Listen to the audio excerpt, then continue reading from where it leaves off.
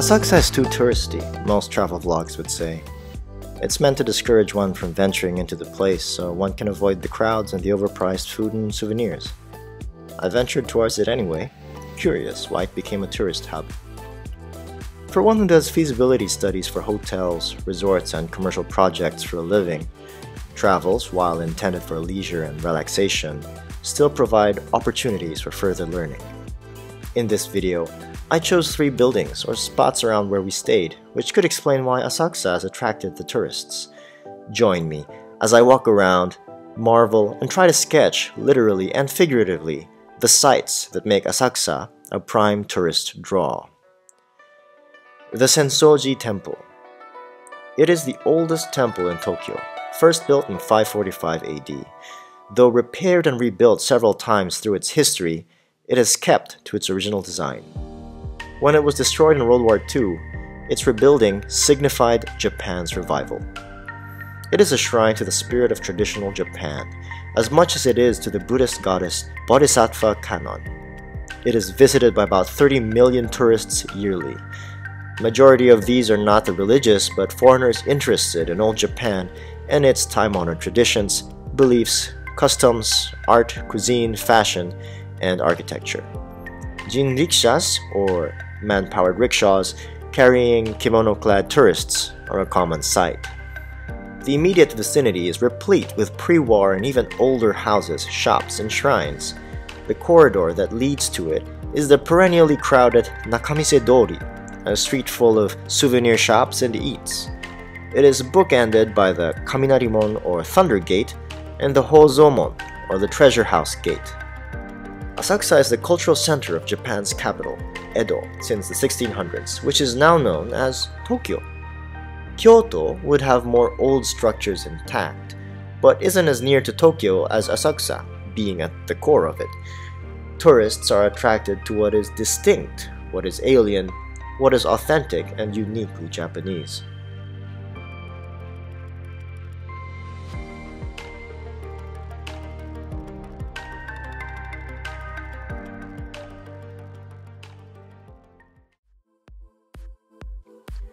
The Asahi Beer Hall and Tokyo Skytree.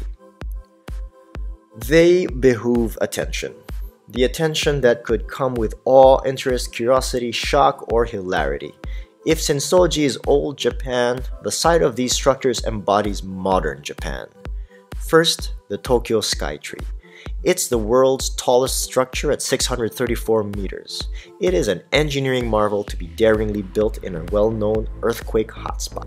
I've included a link to a video on its design and construction. It's a must-see for engineering students and enthusiasts.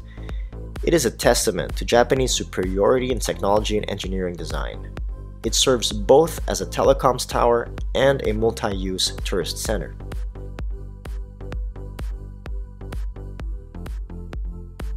Second is the Asahi Beer Hall, one of the main offices of Asahi, the Japanese beer maker. It was drawn up by one of the world's best-known and most awarded designers, Frenchman Philippe Starck. Traditionally docile, compliant, and conformists, the more contemporary Japanese have taken cosmopolitanism to another level. Many developers in Tokyo, especially in Ginza and Omotesando, have engaged Western architects, yielding the famous scenic structures of the modern skylines of Japan. This building, however, has escaped the charm. Intended to exude freedom, grace, and a burning heart of passion, it has been joked around and is commonly called the Unchibiru, or Golden Turd, or Golden Poop. Artsy, baffling, quirky, misdirected, or irresponsible, however you wish to describe it, it has made its mark. It signifies the playful, uncanny, and sometimes eccentric, more youthful Japan. The Asakusa Culture Tourist Information Center. Locationally about midway the SENSOJI Temple and the Asahi Beer Hall is the ACTIC. Artistically, it is also midway. It has intermingled in a perfect blend the old soul and the dynamic vibe of Asakusa and Japan in general. It is creative but not obtrusive. It is respectful of tradition while steps forward to reinvent it to timeliness and timelessness. Personally, this building's design and construction have endeared me to the modern native Japanese architects. I had to look it up, who designed it, and what the design concept is. It also led me to discover and appreciate other notable Japanese architects like Kenzo Tange, Kazuo Shinohara, and Arata Isozaki. Some works of theirs I had to see for myself around Tokyo. As observed, it was meant to appear as a stack of different houses which carries the traditional look of indigenous Japanese houses made of slats and planks of wood. Only they are interspersed with glass, structurally framed in metal. Mostly asymmetric, it, however, is perceptively balanced. And viewed amongst the background, it blends and melds together with what is contemporary and what is customary. Inside, it carries Japanese efficiency and space utilization. Its 8 stories and a small 326 square meter lot space is multi-use with a tourist information center, a conference center, and a multi-purpose hall, exhibition space, and a view deck and bar cafe at the top. Its auditorium is slanted, and the space underneath and above it has found veritable functions. The design is fluid, modular, has space economy, and uses natural light, all characteristic of Japanese architecture. Asakusa is a magnet for tourists for many reasons. It presents Japan in a microcosm.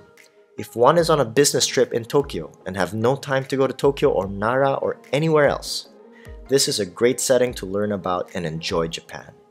It has shops, street food, video arcades, thrift malls, subway malls, historical and cultural spots, accommodations of all types, capsules, ryokan, modern hotels, and Airbnbs, and a community that has grown accustomed to its role to Tokyo's visitors. Add to that its accessibility via roads, the Sumida River, and the multiple Asakusa train stations. It even has a direct route to Narita Airport. The real estate industry is beneficiary to tourism's triumphs. It is but proper to understand what draws tourists to a place.